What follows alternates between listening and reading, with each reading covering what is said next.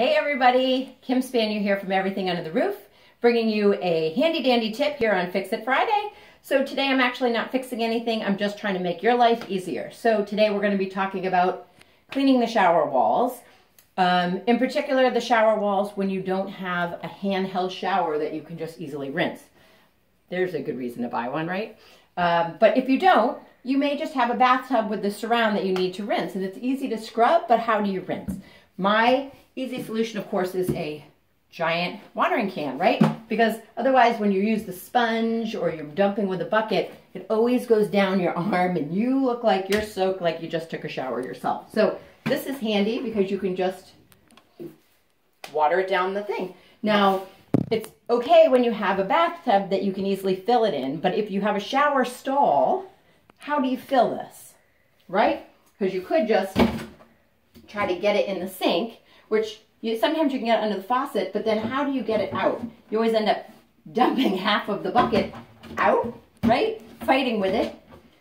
So you can't get much water at a time. So you end up filling it 100 times. If we could fill the whole thing to the top, it would be way easier. So this is when we reach for our handy dandy tool.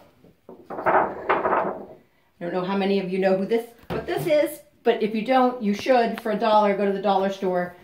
It's actually a cutting board. You know, you cut on it and then you throw your vegetables in the pot. Oh, wonderful. Anyway, this is a handy little thing. We just roll it up, make a little funnel, right? And we're going to stick the end into our watering can, like so. And then we're just going to run it into the can. So you can see, can you hear it? Can you hear it? Fills. And then when you're done, that's it. Simple, simple, simple, right?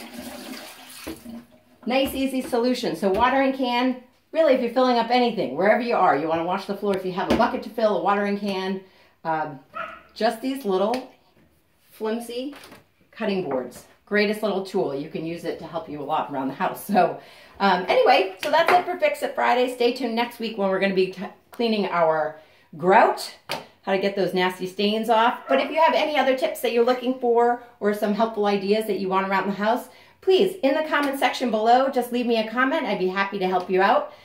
Please like us, share the video, and you can subscribe to our YouTube channel. All right, see you later. Thanks. Bye-bye.